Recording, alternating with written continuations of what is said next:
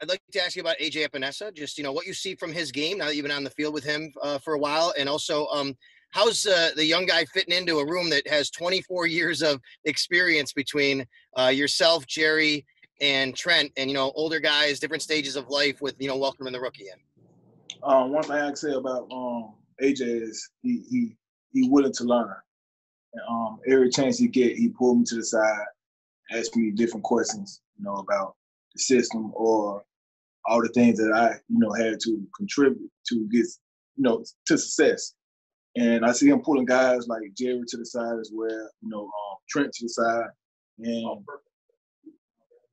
he have bright future, nice body frame. He's a solid kid, very fast, and he's just ready, man. Thank you. Well. Hey, Mike Catalana in Rochester. You came into this game, the NFL, as an undrafted free agent.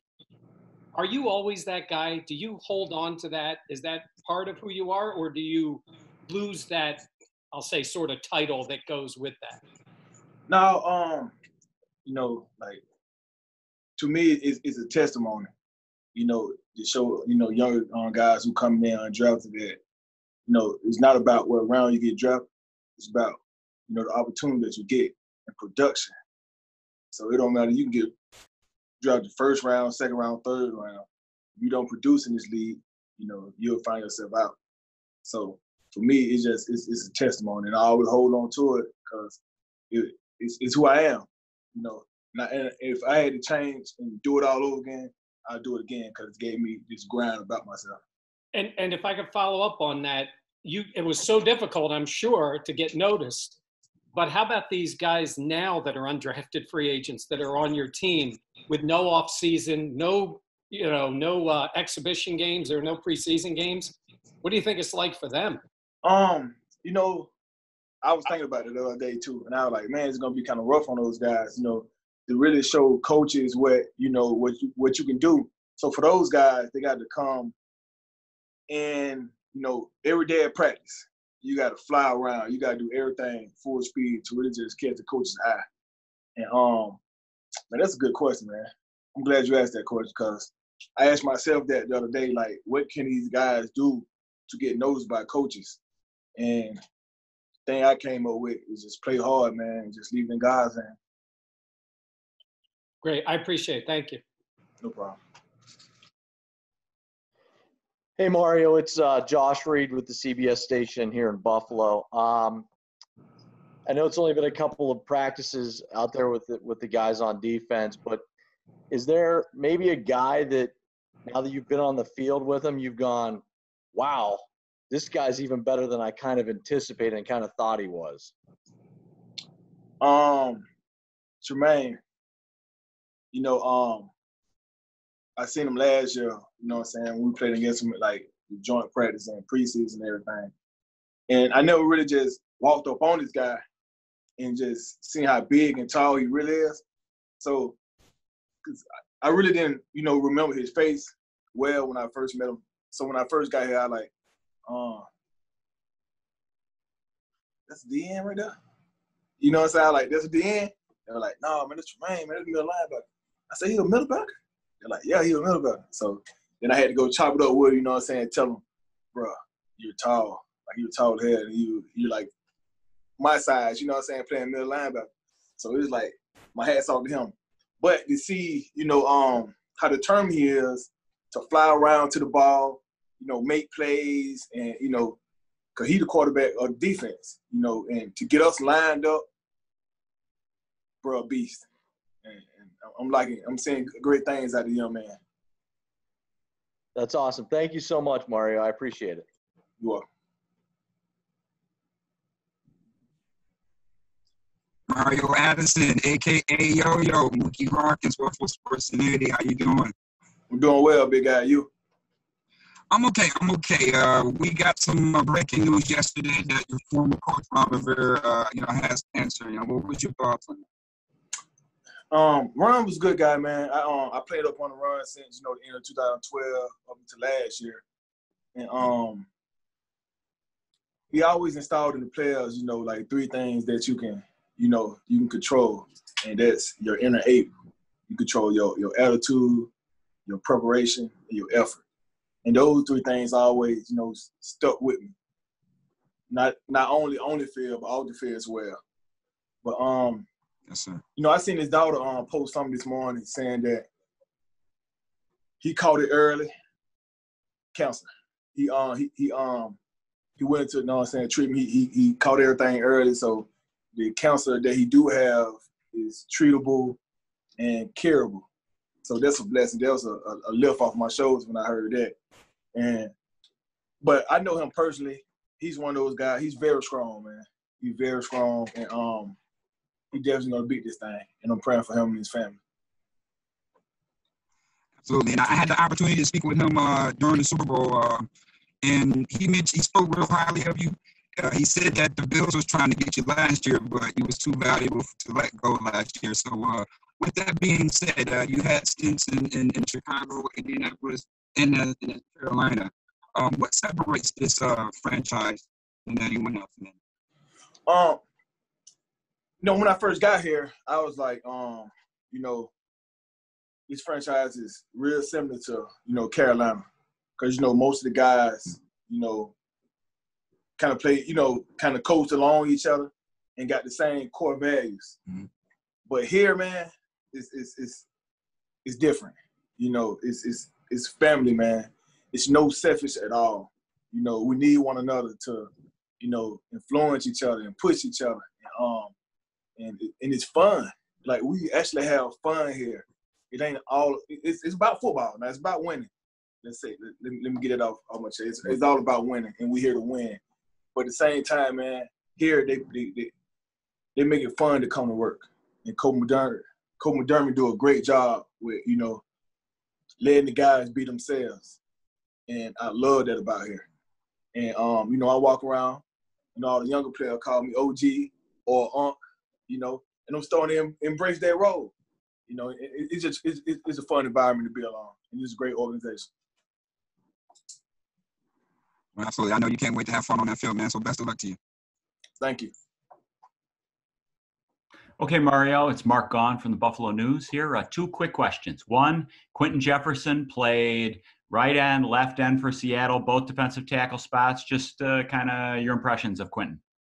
Look, Quentin is a beast. Quentin is one of those guys that he'll fool you.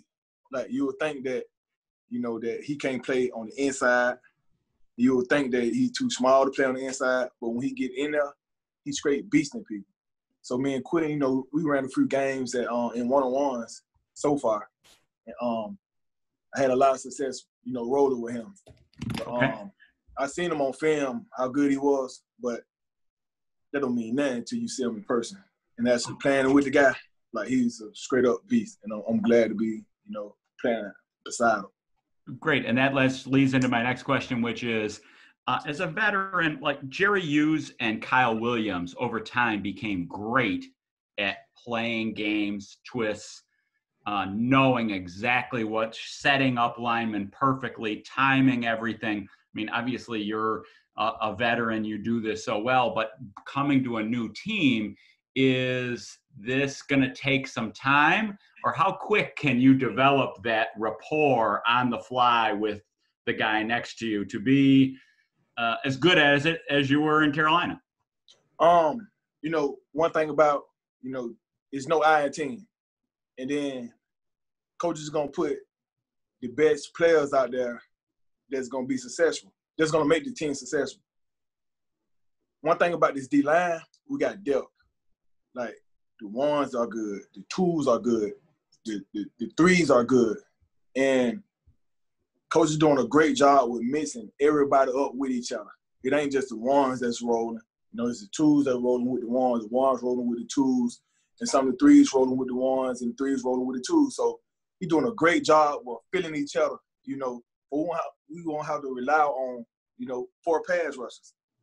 Everybody is pass rushers on this D-line, and that's a great feeling. So I'm already, feeling at home already with the guys I've been rolling with. And I damn near roll with everybody so far. And everybody's rolling. Thank you. Hey, Mario, John Morrow with the AP here.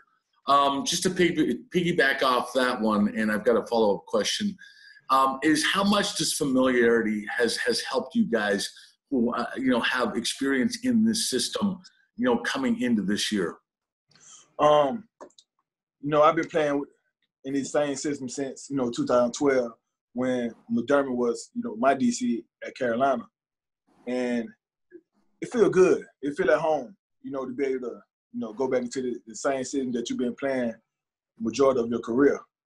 And even though I got away from it last year, and we went into a 3-4, and I was a stand-up end, rushing out the edge, but I still was doing the same thing I've been doing, rushing out the edge and dropping here and there. And I drop a little in this season too, so it's good, to have familiarity in this system because I don't have to, change or alter anything that I've been doing in my whole career.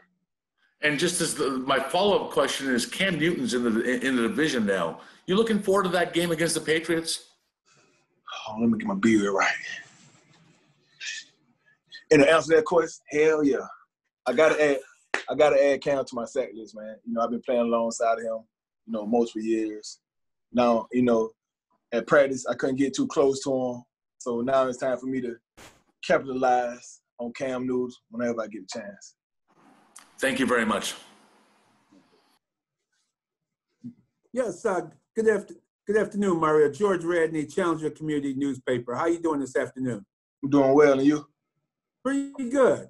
Question for you. I noticed in the last 2 days, a lot of teams have had, especially Denver Broncos, for example, a lot of guys went down with a lot of leg cramps or pulled muscles. What are you doing to keep or what are the Bills doing, I should say, to keep you guys healthy and not, when you go on live, I know it's, you go on live, but how do you protect yourself from injuries during this preseason when you haven't had live contact before? You got to do all the necessary things like hydrate, overhydrate, get rest, on your free time, stretch, all the things that you should hold yourself accountable to. And, throughout practice, we'll stop, break, hydrate again, practice, break, hydrate, just trying to keep everybody full of fluids. So that's a great thing that we do. And then, we work out together. Defense work out with the defense, offense work out with the offense. But at the same time, we mix in different things to make sure that the body's loose before you just jump into it. Do you think it's a plus that for veteran players like yourself, a plus that you haven't had contact, that you're just now getting contact this late in the training camp?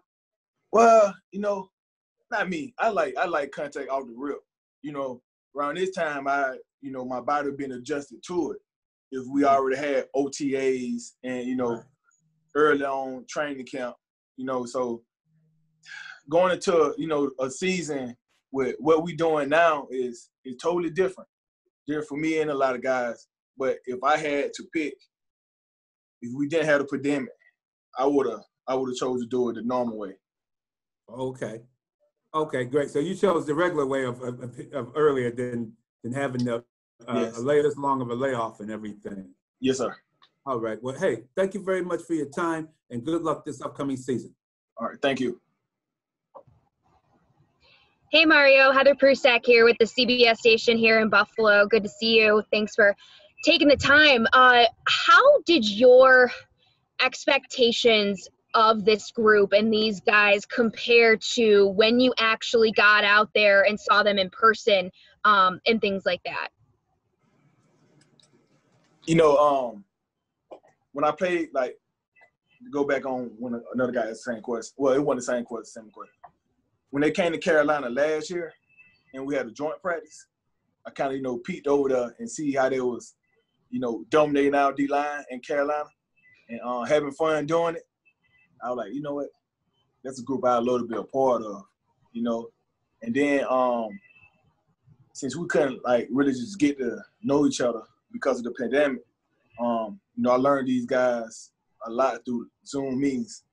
But when I actually, get out here and ran around and, had fun with the guys, I realized, that I did have, high expectations, for this group, for the D-line, whatever. But when I actually got out there and balled with them, these guys are off the chart. Thanks, Mario. Hey, Mario. John Scott from Spectrum News. Just wanted to piggyback off of that one and ask what the dynamic is amongst this group. You've mentioned a few times the depth and the talent there. Is there like a competition standpoint? Is it pushing each other? What is the dynamic like here, even though it's been early? It's always competition, and we always gonna push each other. That's the name of the game. Compete, compete, compete, and to make each other better. And these guys they made me elevate my game. You know, I made a couple of guys elevate their game, and I like it that way. You know, when you see a guy that's out there real smooth doing their thing, you're like, okay, he moving well. He doing his thing. He's stabbing, he's spinning, he doing all that. I like that. So it made me, you know, elevate my game. And when they see an older guy like me, you know, coming off the edge, flying, like, wow, he still can move. It make the younger guys elevate their game. So, you know, it's always competition, always. Appreciate it. Thanks. No problem.